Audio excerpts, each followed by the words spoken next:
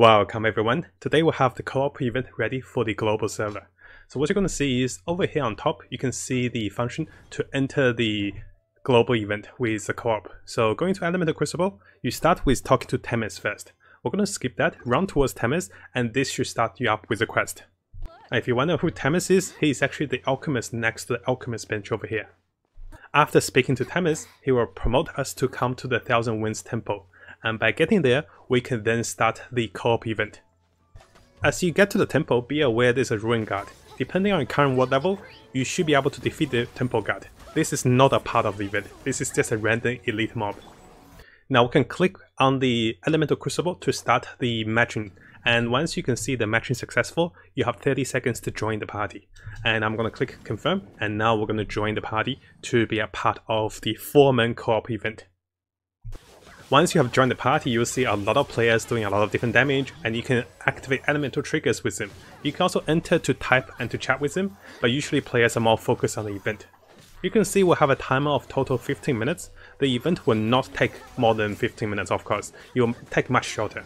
So what you're going to do is you're going to fight waves of monsters. As you fight them, the second wave of monsters finishes, and then you're going to have a bunch of the elemental crucibles available. After defeating a few waves of enemies, what you're going to see is you're going to see a lot of those elemental crucibles, and what you want to do is you only want to pick up one at a time.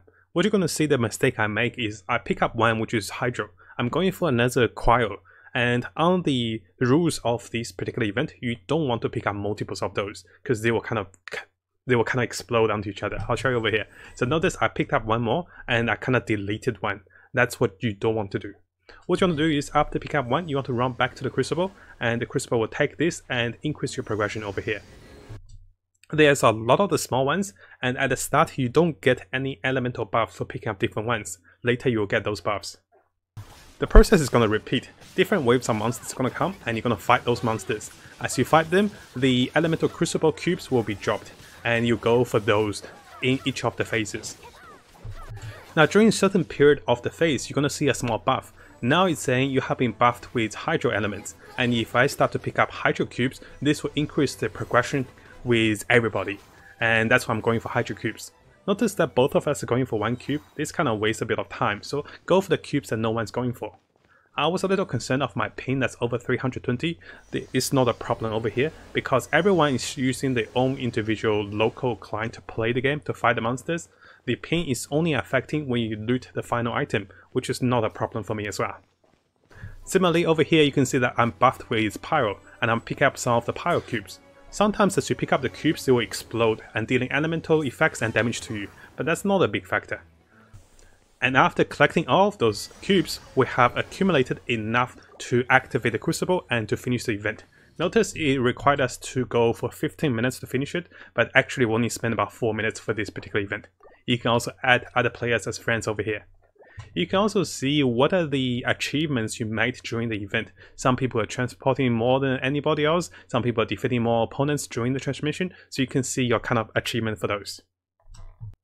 Now for the more important part, what are the rewards for this particular co-op event?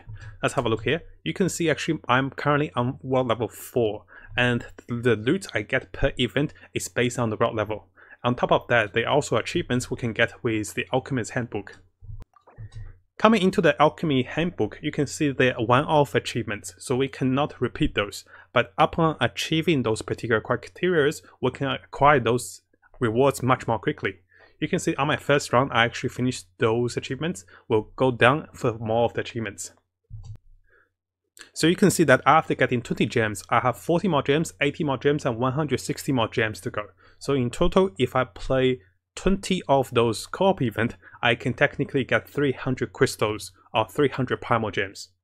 Coming over here to the reward section, each time we run the event, we'll get 200 adventure experience, which is the same as to spend the same Resin or anything else. And this will require us to run 80 times. So in order to understand how can we get our hands on the 300 Primogems quickly, you can have a look over here. So it's going to cost us 800 Resin. And every day we get 180 Resin for free just from the region. So over the period of 7 days for the event, we're looking at 1260 Resin. This is over 800 Resin, so that means if you focus 2/3 of your Resin onto this particular event, you will get all of the rewards. Now there's something on the side as well. If you guys have seen our previous guide to this event, if you spend 50 gems for additional of 60 resin every day, you will get 240 resin daily. And this will take us down to about 3 to 4 days to finish the event, and it's faster at pace. Also at the same time, be aware, if you still want resource or if you want to farm particular daily dungeons, you can still do so.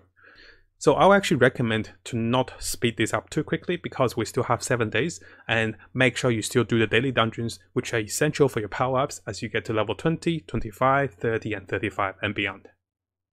Now what I'm planning to do is make another video on focusing on guides to make the co-op clear faster. I know we have to do it 20 times, and it's better if we can do it faster and get more achievements out of those. So stay tuned, I'll be making more videos on the co-op event guides. Now if you found this video helpful, make sure you subscribe and also click the little bell for more videos like this to come.